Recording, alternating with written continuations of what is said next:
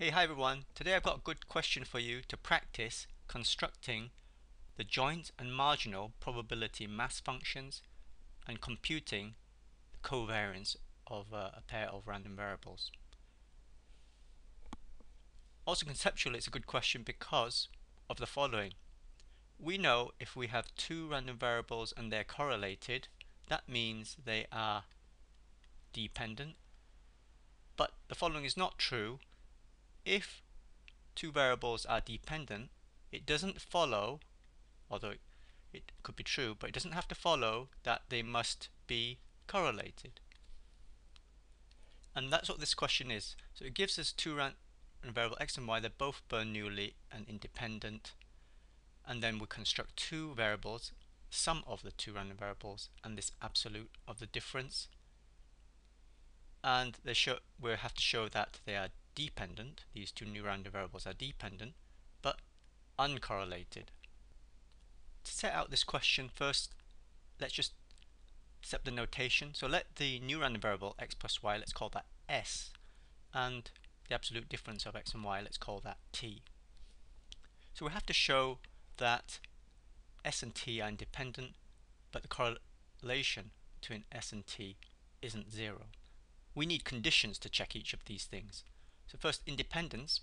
S independent of t, using this symbol, means independence. So if they're independent, that means, guys, you know this result, the probability of s intersection t is equal to the probability of s times probability of the outcome t. Now some jargon here coming up. We need to calculate two types of probability then, probability of s and t and each of these individual probabilities. So this thing, before I move on, we have to understand, can you see that s and t, they are discrete random variables because y and x are Bernoulli. So we're dealing with discrete random variables. Okay, now coming back to here, we're dealing with two types of probabilities then, s intersection t and the probability of the outcomes of the s and t. So this thing here is what we call a joint probability mass function. We're going to need to calculate it from the joint probability mass function because it is a joint probability. This is going to be obtained from the marginal probability mass function for s, and this will be the probability obtained from the marginal probability mass function for t. Alright, so there are two types of probability mass functions here, this and for each of the individual ones, hence we use the word joint and marginal. So I'm going to have to construct that. So that's going to be like one part of the exercise. Then the next part of the exercise is show that correlation between s and t is 0. This is true if and only if the covariance of s and t is 0. So I'm going to have to show that as well. Right, so first let's construct the marginal and joint probability mass functions for s and t. I'm going to just do for one, and I'm going to leave you guys to practice for the other, because just watching me you're not going to learn too much. So I think you want me to deal with this because the absolute sign, that might throw some of you. First of all, I want to know the outcomes of t. What values can it take? Well, x can take 1 or 0, y can take 1 of 0, so I'm just constructing this table. So when x is 1 and y is 1, t is going to be 1 minus 1 is 0. When x is 0, y is 1, then t is going to be 1. So x minus y will be minus 1, but you'd want the absolute value, so it's plus 1. Okay, and just do for the other two. And this is what I mean by discrete, because now you can see that t can only take the values 0 and 1. Okay, now we want to calculate the probability of observing t is 0 or 1. So this is my marginal probability mass function. So the outcomes are 0 and 1, and I want to calculate the probabilities. So let's just do this one. Note the outcomes here are pairs. T depends on x and y, so eventually we know about x and y, that how they're distributed, so the information ultimately goes back to x and y. So our outcomes for t actually in the end of the day depends on the outcomes x, y, so it's a pair consists make up the outcome. When is t 0? We can see here is 0 if x is 0, y is 0. Just using this notation, first number is going to be x, second number is y. Or it could be that x is 1 and y is 1. These are the two outcomes, and they belong in the set for that t0. That's why I put this curly bracket here. Right, how to calculate that t is 0? I want to calculate probability of observing the outcomes, this or this, the two outcomes. Well, first of all, these two, they are mutually exclusive, so the probability of this union this outcome is just going to be the sum of the probabilities. So this first line is by mutual exclusivity of the two outcomes. Now let's work out each of these. This comma is just like intersection. Just another notation. Make it more compact, more simple to look at. So we're told in the question x and y are independent Bernoullis, but the keyword here is independent. So independence means that this is a, you can see this is a joint probability because it's x equals something and y is equal to something. By independence, that breaks down into the marginal ones. So that is that. Likewise, this is this. You're told that x is Bernoulli with probability with a parameter half. Same with y. So probability of half, like of success, so it's half of failure. So it's since it's on two, yeah, so it's Bernoulli. So that's half. That's a half. Likewise, that's going to be a half times a half, so it's a quarter. So this whole thing comes out to be a half. So we can go over here now and write a half. And you guys, leave it to you to do the same thing for that t is 1. But I can already write down the answer. Supposing I've got this right, it must be a half. Why? Because the probabilities of the outcomes, these must sum to 1, right? So that's done. So then this is the marginal probability mass function for the random variable t. Now I want you guys to do it the same thing but for s, and then once you've done that, that means we can get these two probabilities, and all that remains then is to come up with the joint probability mass function table.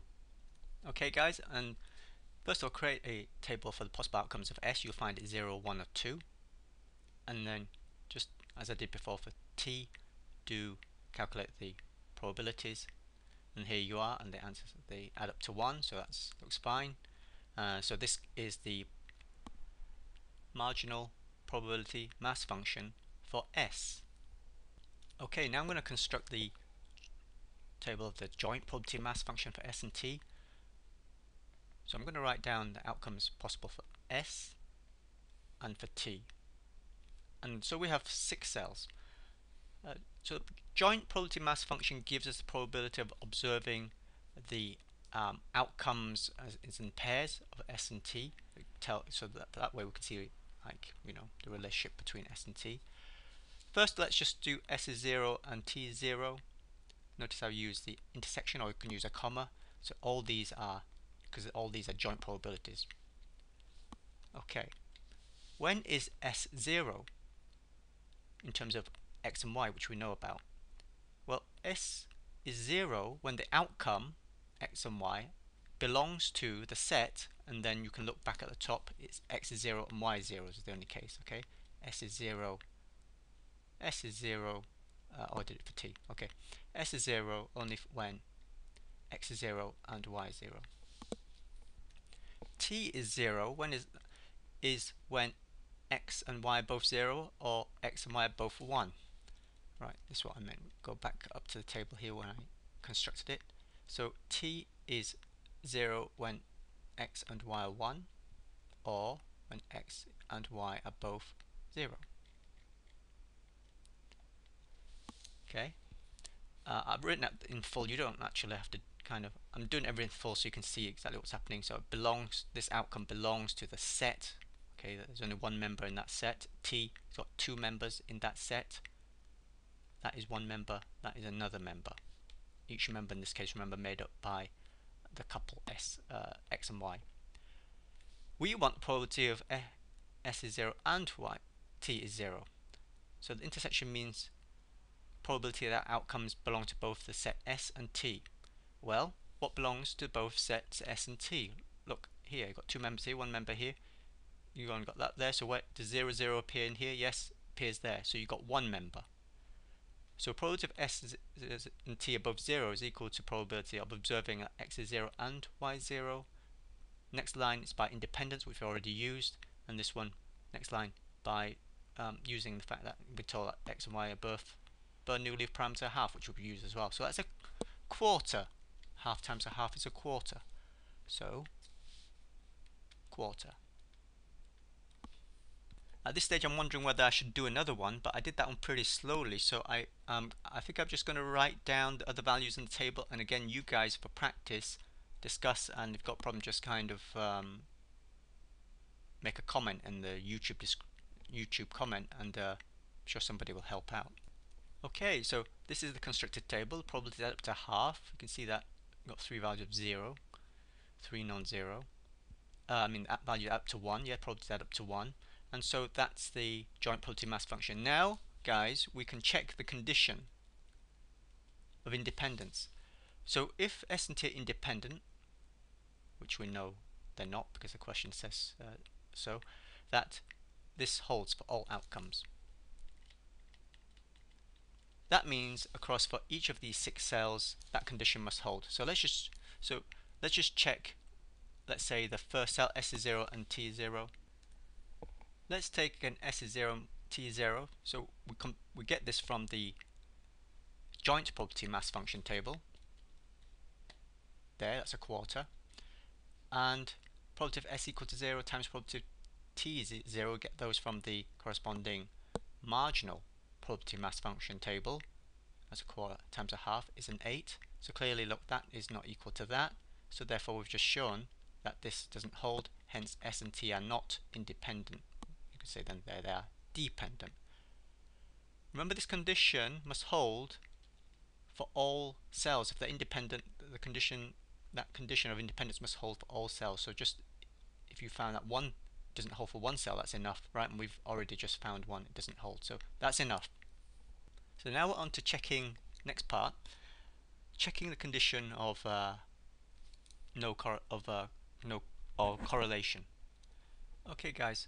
So the covariance. So we want to see, is the correlation 0? Remember, that is 0 if and only if the covariance is 0.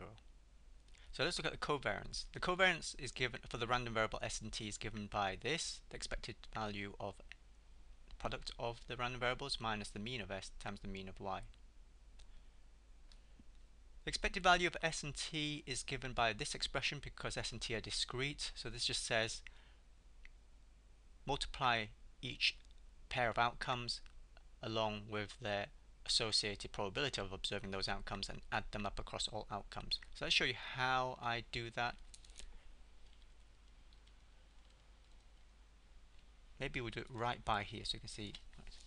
This literally says take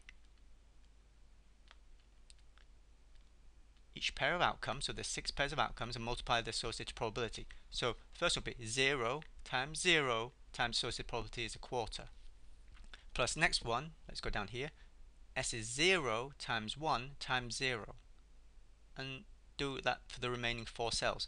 And you can see that anything involving zeros, just going to be zeros, multiplying by 0. So just look for stuff which doesn't involve zeros. You can only see there's one thing, S is 1 and T is 1.